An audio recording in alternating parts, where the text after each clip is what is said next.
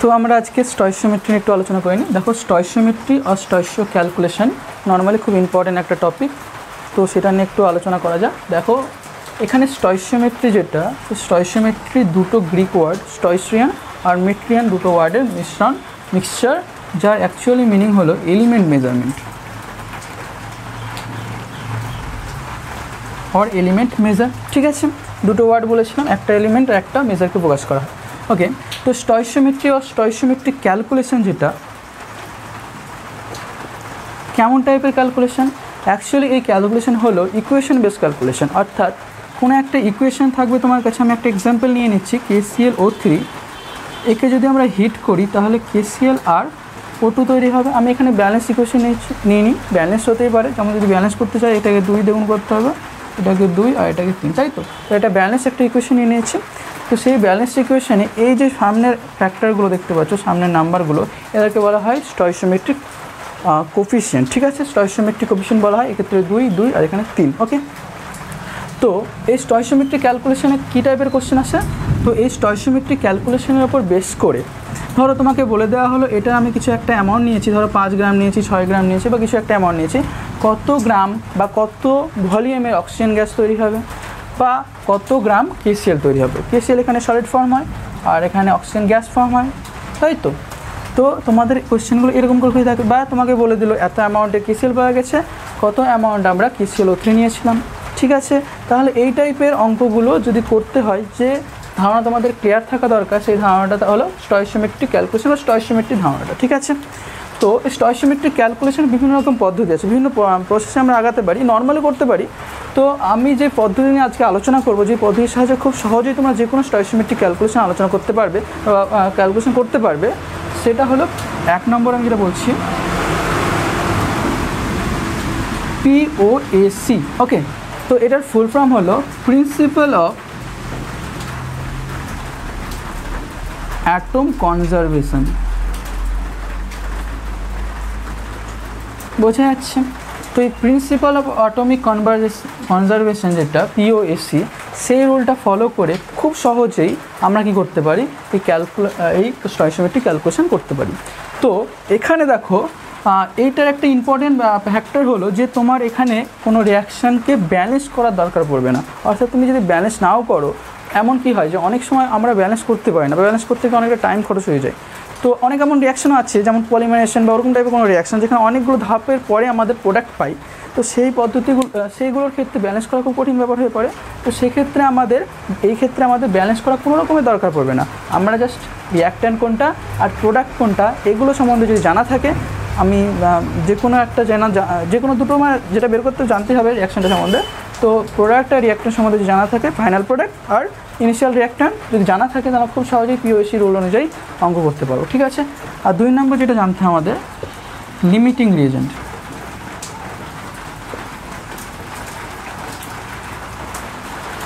ঠিক আছে, তো আমি POAC রুলটা একটু পরে বলি, আগে দেখে নাও লিমিটিং রিয়েজেন্ট কি। ঠিক আছে, তো যেসব রিয়াকশানগুলোর ক্ষেত্রে একের বেশি বিক্রিয়ক অংশগ্রহণ করে তাদের ক্ষেত্রে, যেমন তোমার ধরে নাও আমার একটা রিয়াকশান হলো A+B থেকে C+D তৈরি হচ্ছে। ঠিক আছে, তাহলে এখানে রিয়াক্ট্যান্টগুলো A আর B আর রিয়েজেন্টগুলো হলো AB, কারণ ইনঅর্গানিক রিয়াকশানে রিয়াক্ট্যান্ট আর রিয়েজেন্টের মধ্যে বেশি কোনো পার্থক্য নেই। তো এখানে A আর B থেকে তৈরি হচ্ছে C আর D। তো এই দুটোর মধ্যে আমরা দুটোকে আমরা যে কোনো একটা অ্যামাউন্ট নিতে পারি। ধরো এটা নেওয়া হয়েছে X গ্রাম, এটা নেওয়া হয়েছে Y গ্রাম, তাই তো? তো নেওয়ার পরে যখন রিয়াকশান করবে, এই দুটোর মধ্যে কোনো একটা কী হবে, ফুরিয়ে যাবে। যখনই ওইটা ফুরিয়ে যাবে তখন রিয়াকশান বন্ধ হয়ে যাবে, কারণ রিয়াকশান তো এই দুটোর মধ্যে হচ্ছে। যদি একটাও ফুরিয়ে যায় এদের মধ্যে, তখন এই রিয়াকশানটা বন্ধ হয়ে যাবে। তো ধরো এই বিটা যেটা, সেটা ফুরিয়ে গেল, তাহলে এই বিটাই হবে আমাদের লিমিটিং রিয়েজেন্ট। তো আমরা কী করে এই লিমিটিং রিয়েজেন্টটা বের করবো? ঠিক আছে, তো আমি ধরেই নিয়েছি যে এই রিয়াকশানে আমি X গ্রাম নিয়েছি A আর Y গ্রাম নিয়েছি B কে। তাহলে আমরা কি করব, লিমিটিং রিয়েজেন্ট বের করার জন্য নাম্বার অফ মোল বের করে নেব বা মোল সংখ্যা বের করে নেব। তো এর যদি ওজন X গ্রাম হয় আর B এর ওজন Y গ্রাম হয়, আমি কি করব, A এর আণবিক ওজন দিয়ে ভাগ করবো এটাকে, আর এইটাই করব মলিকুলার ওজন B এর ভাগ করব। ঠিক আছে, এই ভাগ করার পরে যে মানগুলো পাওয়া যাবে, সেই মানের মধ্যে যেটা ছোট হবে সেটারই হবে লিমিটিং রিয়েজেন্ট। আমি জাস্ট সাপোজ ধরে নিচ্ছি এটার মান বেরিয়েছে 0.05 আর এটার মান বেরিয়েছে 0.07। ওকে, তাহলে এই দুটোর মধ্যে কোনটা কম? নিশ্চয়ই এটা কম। তাহলে এইটা বা এটা হয় আমাদের লিমিটিং রিজন। ঠিক আছে, যে ওর দেখে আমরা নর্মালি বুঝতে পারবো লিমিটিং রিজন কোনটা, কিন্তু আমরা এভাবে বুঝতে পারি। আর ওই ব্যাপারটা ক্লিয়ার হবে যখন আমরা কিছু অঙ্ক করব। ঠিক আছে, তো লিমিটিং রিজন আশা করছি বুঝতে পেরেছো। তারপরে আমরা যেটা বলছিলাম POAC বা প্রিন্সিপাল অ্যাটমিক কনজারভেশন, সেটা একটু দেখা যাক। তো কীভাবে এই কনসেপ্টটা ইউজ করে অঙ্ক করা যায় দেখো। তো কীভাবে কোশ্চেন আসে সেটা তো আমি বলে দিয়েছি। তো এবার দেখো প্রিন্সিপাল অফ অ্যাটম কনজারভেশন, যেটা মানে অ্যাটমের পরিমাণ, রিঅ্যাক্ট্যান্ট এবং প্রোডাক্টের প্রায় সেমভাবেই চেঞ্জ হচ্ছে। যেমন তোমার কোশ্চেনগুলো কেমনভাবে আসতে পারে, যেটা বললাম যে KClO3 অ্যামাউন্ট দেওয়া আছে, KCl এর অ্যামাউন্ট বা অক্সিজেন অ্যামাউন্ট চাইতে পারে। এবার যদি আমার KCl এর অ্যামাউন্ট চাই, ওকে, তাহলে আমরা এই KClO3 আর KCl এর মধ্যে যে কোনো একটা অ্যাটমকে আমরা কনজার্ভ করে নেব। ঠিক আছে, ধরে নেব আমরা। নেক্সট কী করবো, ওইটার মোল সংখ্যাকে আমরা কম্পেয়ার করব। ঠিক আছে, অ্যাকচুয়ালি এই রুলটা অনুযায়ী আমরা বলতে পারি এমন, ধরো ব্যালেন্স করা নেই, ব্যালেন্সটা যেহেতু দরকার পড়ে না, আমরা ব্যালেন্স করলাম না। ওকে, তাহলে আমাদের কী আছে, KClO3কে হিট করেছে, KCl আর ওটা তৈরি হয়েছে। এবার আমরা কী করছি, ধরো KCl এমন বের করে দিচ্ছে বা এটা এমন বের করে দিচ্ছে, এটা তো একটা হতেই পারে। তো আমরা যে কোনো একটা অ্যাটমকে নিয়ে নিলাম এই দুটোর মধ্যে, তাহলে ক্লোরিন অ্যাটমকে নিয়ে নিলাম। ওকে, তাহলে আমরা ক্লোরিনের বেসিসে কী করছি, এই POC লাগাচ্ছি, POAC লাগাচ্ছি। তো POAC যেটা, সেটা ক্লোরিনের ক্ষেত্রে কীভাবে ভাববো, যে এটা অ্যাকচুয়ালি হলো mole of chlorine in KClO3, সেটা কার সঙ্গে সমান হবে, এই যে প্রোডাক্টের মধ্যে আছে mole of Cl in KCl। ঠিক আছে, এটা লিখবো। নেক্সট কী করবো, এই Clটা এই যৌগটার মধ্যে কটা আছে, একটা। এই KCl এর মধ্যে Cl কটা আছে, একটা। তাহলে আমরা কি করব, 1 ইন্টু, যেহেতু একটা ক্লোরিন আছে কম্পাউন্ডের মধ্যে, তাহলে 1 ইন্টু মোল অফ KClO3, এখানেও একটা রয়েছে, তাহলে 1 ইন্টু মোল অফ KCl। বোঝা গেল।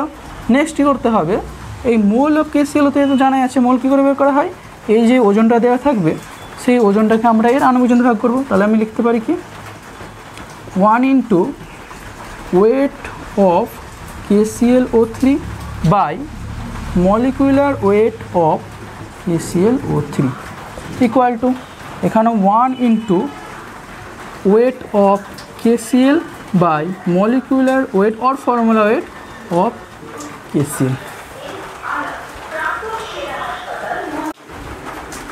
তো যেটা বলছিলাম দেখো, যে আমরা কী করলাম, 1 ইন্টু ওয়েট অফ মোল সংখ্যা KClO3 আর 1 ইন্টু মোল সংখ্যা KCl বসিয়ে দিলাম। দিয়ে এবার যে কোনো একটা যদি চাই, ধরো এটা চেয়েছে, তাহলে বাকিগুলো বসে আমরা খুব সহজে বের করে নিতে পারি এমন, বা এটা চেয়েছে, যে কোনো একটা চাইলে আমরা খুব সহজে মলিকুলার ওয়েট বসে আমরা অঙ্কগুলো করে নিতে পারি। ঠিক আছে, আবার যদি কোনো অঙ্কেতে চেয়ে থাকতো এখানে অক্সিজেনের অ্যামাউন্ট, সেটা হতে পারে আয়তনে চেয়ে থাকতে পারে, ওজনে চেয়ে থাকতে পারে, যাই আসে না কেন, যাই আসে না। তো সেক্ষেত্রে আমরা কী করবো, জাস্ট অক্সিজেনের ক্ষেত্রে আমরা POAC লাগাবো। ঠিক আছে, তাহলে জাস্ট একটু চেঞ্জ হয়ে যাবে। এখানে তো রিঅ্যাক্ট্যান্ট একটা KClO3, কিন্তু এটার ক্ষেত্রে আমাকে এই রিঅ্যাক্ট্যান্টের মধ্যে যেহেতু অক্সিজেন নেই, কিন্তু চাইছে আমার অক্সিজেন অ্যামাউন্ট, তাহলে আমরা এটা ইউজ করবো। তাহলে আমি কী করবো, এলিমেন্টটা নেব অক্সিজেন, আর এখানে এলিমেন্টটা নেব অক্সিজেন ইন O2।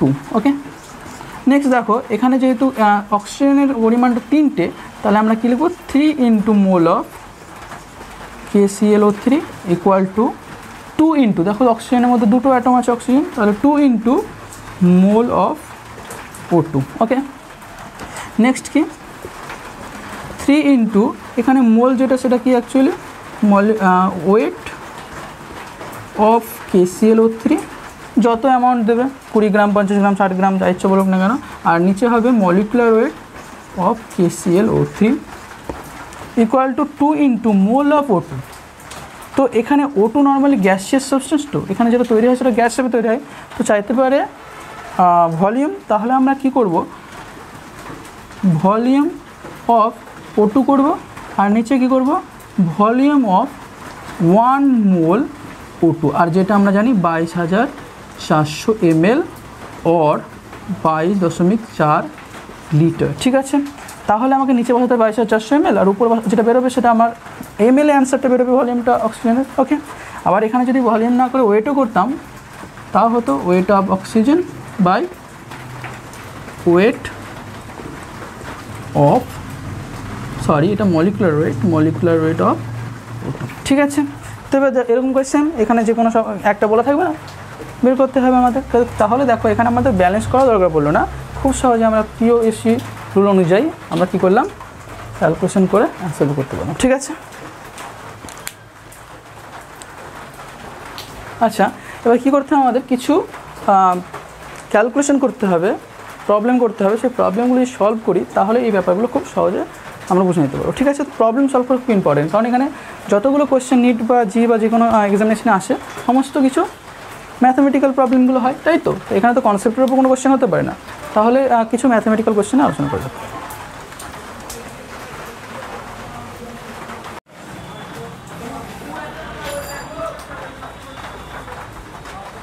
আচ্ছা দেখো এই অঙ্কটা, তো কী বললাম যে অঙ্ক না করলে আমাদের এই কনসেপ্টটা ক্লিয়ার হবে না, তো সেই জন্য আমি কিছু অঙ্ক, কিছু ম্যাথামেটিক্যাল এক্সাম্পল নিয়ে আলোচনা করব। তো এই প্রশ্নটায় দেখো কী বলা হয়েছে যে একটা KClO3 স্যাম্পল নেওয়া হয়েছে। KClO3 নিয়ে আমি একটু আগে আলোচনা করলাম, সেই জন্য এটা খুব একটু সহজ হয়ে যাবে। আচ্ছা দেখো, KClO3 একটা কম্পাউন্ডকে নিয়ে ডিকম্পোজিশন করা হচ্ছে, যার ফলে 448 ml অক্সিজেন তৈরি হচ্ছে NTP-তে। তাহলে এই প্রশ্নগুলো অ্যান্সার দিতে হবে। প্রথম চেয়েছে weight of oxygen, weight of KClO3 যেটা নেওয়া হয়েছিল, আর ওয়েট অফ KCl প্রডিউস হবে। ঠিক আছে, আচ্ছা তাহলে আমরা KClO3 রিয়াকশান যেটা সেটা কী করে করবো, তাই না? এটা একটা বড় প্রশ্ন যে নর্মালি যদি তোমাকে সমীকরণ না বলে দেয় একটা রিয়াকশানে, তোমাকে সমীকরণ কী করে করবে, তুমি সমীকরণটা যদি না জানো তাহলে করতে পারবে না। তো এই কোশ্চেনগুলো নর্মালি সহজ কোশ্চেনগুলোই হয়। তো তুমি যেগুলো পড়বে 11-12 যে রিয়াকশানগুলো পড়বে, সেই রিয়াকশানগুলোর মধ্যে থেকে কোনো একটা রিয়াকশান তুলে দিতে পারে, আর কিছু একটা ধারণা থাকতে হবে তোমাকে। ঠিক আছে, যেমন তোমার এই প্রশ্ন থেকে অনেকেই হয়ে আছে, আমি বোঝাচ্ছি করে আমি বুঝতে পারলাম বা বুঝতে পারবো যে কেমন টাইপের রিয়াকশান হতে পারে। আর যদি কিছু না বুঝতে পারি তবুও আমরা এই অঙ্কগুলো করতে পারি, কারণ আমার এখানে তো ব্যালেন্সের দরকার পড়ে না। তোমাকে যেই রিয়াক্ট্যান্ট দিয়েছে সেখান থেকে প্রোডাক্ট তৈরি হবে, তো রিয়াক্ট্যান্ট আর প্রোডাক্ট জিনিসটা যদি জানা থাকে ঠিকঠাক করে, তাহলে আমি অঙ্কটা করে নিতে পারবো। তো এখানে KClO3 হিট করেছে। এবার আমরা জানি যে নর্মালি যদি হাইড্রেট কম্পাউন্ড হয়, হাইড্রক্সাইড কম্পাউন্ড হয়, সেগুলোকে আমরা হিট করলে কী হয়, জল বেরিয়ে আসে। যদি কোনো কার্বনেট কম্পাউন্ড হয় সেখানকে হিট করলে কার্বন ডাইঅক্সাইড বেরিয়ে আসে। তো এরকম টাইপের কম্পাউন্ডগুলো যেগুলোকে হিট করলে অক্সিজেন, নাইট্রেট কম্পাউন্ড হিট করলে নাইট্রোজেন বেরিয়ে আসতে পারে, এগুলো একটু ধারণা থাকা দরকার। তো এই টাইপের কম্পাউন্ডকে হিট করলে অক্সিজেন গ্যাস বেরিয়ে আসে।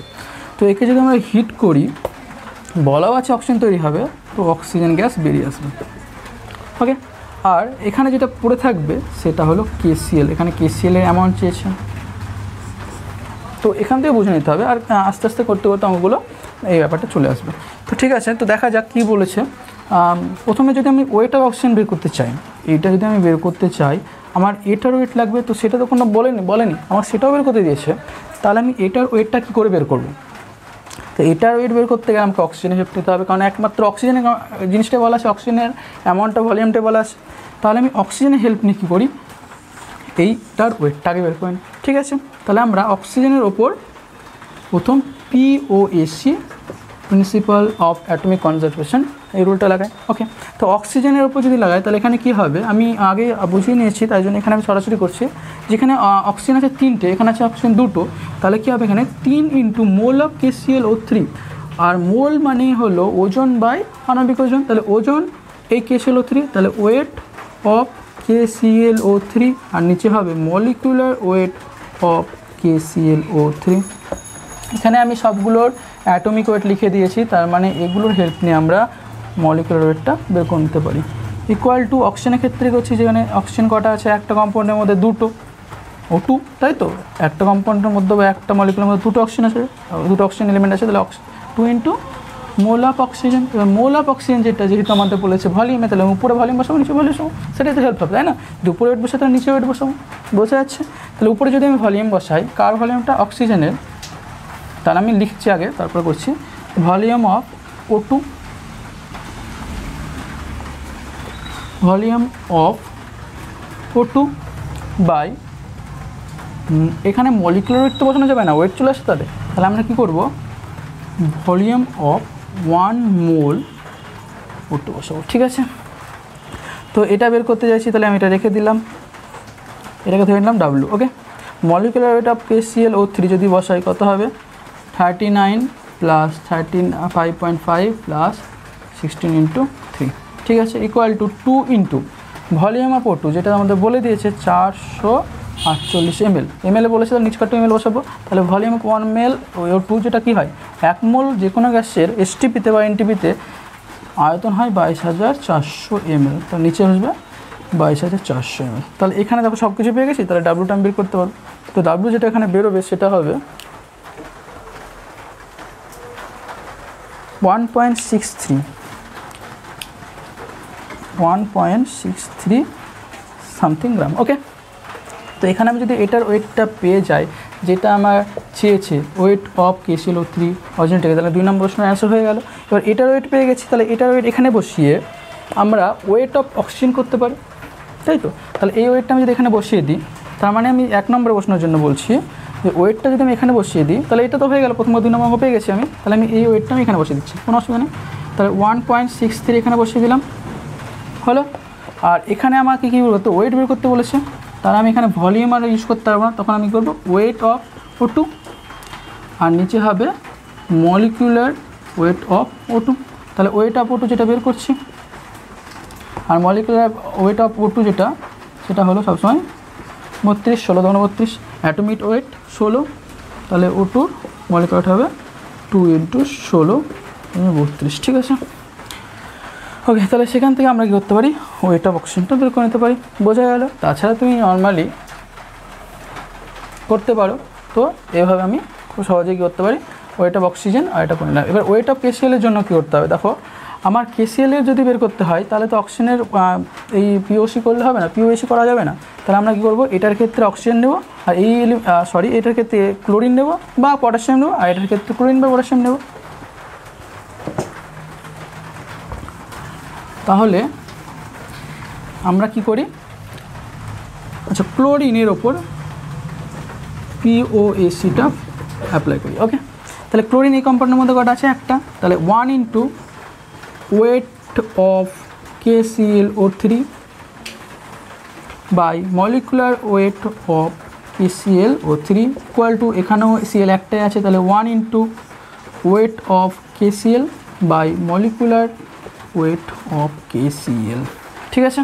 এবার তুমি এটা আগে পেয়েছো, যেটা হলো 1.63 I think by molecular weight of KClO3, যেটা হবে 39 + 35.5 + 16 × 3 equal to 1 × weight of KCl, যেটা আমরা বের করতে চাইছি, সেটাকে আমি ডাব্লু ধরে নিলাম, বাই মলিকুলার অফ KCl, যেটা সেটা 39 + 35.5, সেখান থেকে আমরা কি পেয়ে যাবো, ডব্লু পেয়ে যাবো, ঠিক আছে। তো এই অঙ্কটা হয়ে গেল এভাবে কর।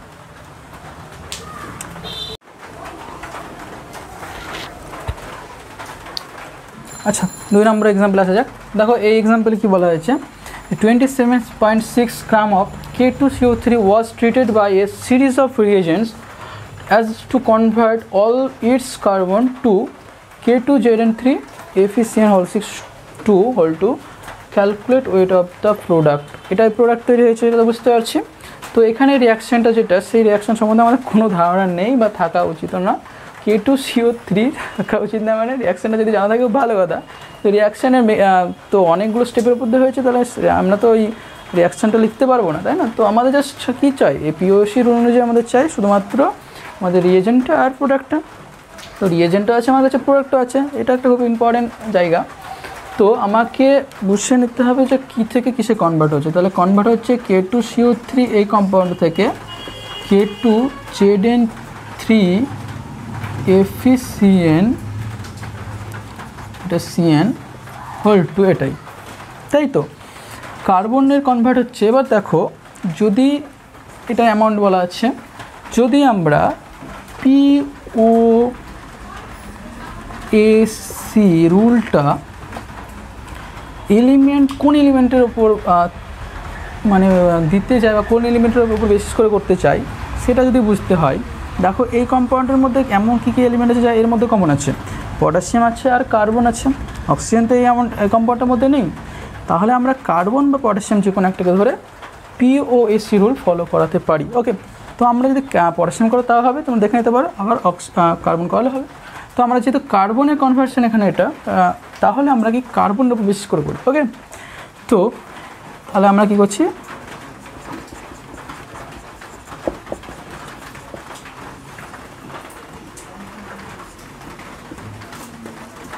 কার্বন অ্যাটম বেশি করে। তো এখানে কার্বন অ্যাটম কতগুলো আছে, একটা আছে, তাহলে 1 × ঠিক আছে, আমি কিন্তু ওটা লিখছি না, mole of carbon in K2CO3 এরকম করে সমান সমান ওভাবে করছি না, আমি ডাইরেক্ট করছি। তো এখানে কার্বন একটা আছে, তাহলে 1 ইন্টু উপরে হবে ওয়েট অফ K2CO3 যেটা আমাদের দেওয়া আছে by molecular weight of K2CO3 equal to কী হবে, এখানে কার্বনের সংখ্যা কত, এখানে কার্বনের সংখ্যা দেখো এই সিএনটা আছে 6টা, সিএন আছে 6টা, 6 দুগুণে 12টা, অর্থাৎ কার্বন আছে এখানে 12টা, তাহলে 12 into weight of K2ZN3 FeCN whole 6 whole twice by molecular weight of this compound. এখানে আমি মলিকুলার ওয়েট অফ K2CO3 আর এই কম্পাউন্ডটা যেটা একটা কমপ্লেক্স কম্পাউন্ড, এইগুলো একটা কমপ্লেক্স কম্পাউন্ড বলা হয় এদেরকে, তো সেটা আমি লিখে দিয়েছি, তোমরা ক্যালকুলেশন করে বের করে নিতে পারো। যদি বলা থাকে তাহলে খুব ভালো, যদি না বলা থাকে তাহলে জেডেন এর অ্যাটমিক ওয়েট দেওয়া থাকবে, সেখান থেকে তুমি বের করে নিতে পারো। ওকে, জেডেন আর এফি। তো এখানে ওয়েট অফ এটা যেটা সেটা হলো কত 27.6, মলিকুলার ওয়েট কত, এটা molecular weight of K2CO potassium carbonate হলো এটা ইকুয়াল টু এই যে কমপ্লেক্স কম্পাউন্ডটা তার ওয়েটটা আমি বের করতে চাইছি, ডাব্লু ধরে নিলাম, আর মলিকুলার যেটা সেটা হলো 698 গ্রাম। তাহলে এখান থেকে আমি ডাব্লুটা পেয়ে যাব।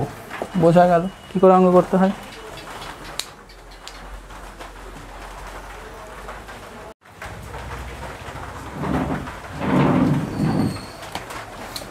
তাহলে দেখো এই যে প্রবলেমটা কি বলা আছে, what weight of AgCl will be precipitated when a solution containing 4.77 gram of NaCl is added to a solution of 5.77 gram of AgNO3। ওকে, তো এখানে আমাদের NaCl এর অ্যামাউন্ট আর AgNO3 এর অ্যামাউন্ট সরাসরি বলে দেওয়া আছে। অনেক সময় কী করা হয়, এটা সলিউশন ওটা সলিউশনের অন্য কোনো যেমন তোমার যে নর্মালি কনসেন্ট্রেশন প্রকাশ করা হয় যেমন মোলারিটি, নর্মালিটি, এইগুলো বলা থাকতে পারে। অনেক সময় W/V যেগুলোকে আমরা কি বলি শতকরা মাত্রা, সেগুলো বলা হয়ে থাকতে পারে। তো এখানে ডাইরেক্ট বলে দিচ্ছে, ভালোই হলো।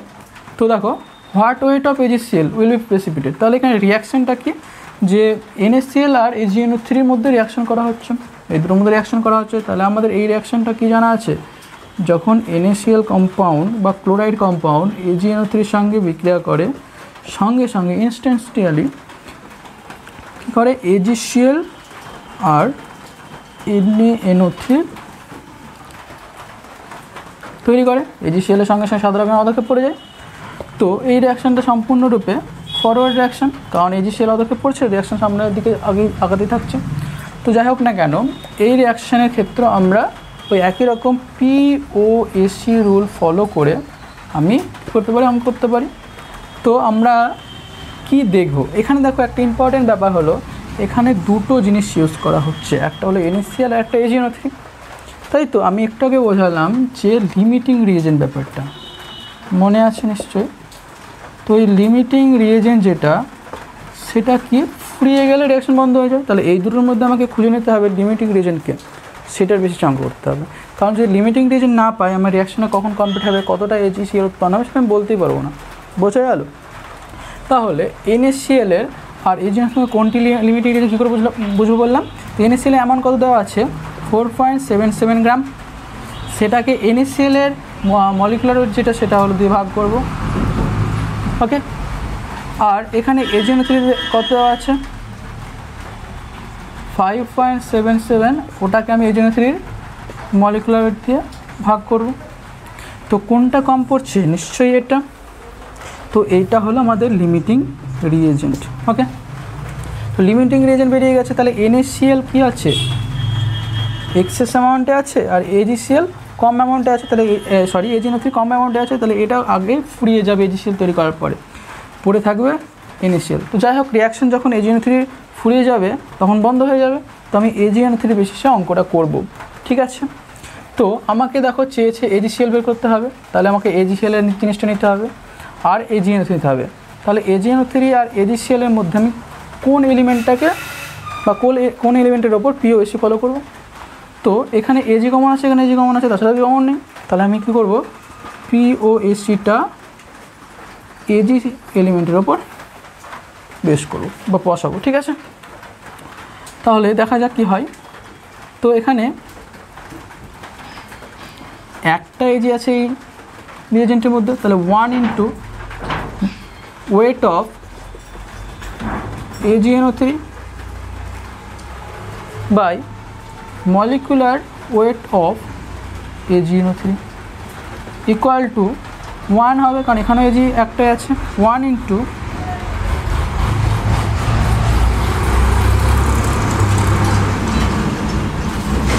Weight of AgCl by molecular weight of AgCl, ঠিক আছে। তাহলে আমার এখানে যে AgNO3 এর ওয়েটটা, এটা লেখা খুব খারাপ, তো AgNO3 যে ওয়েটটা সেটা কত বলা আছে 5.77,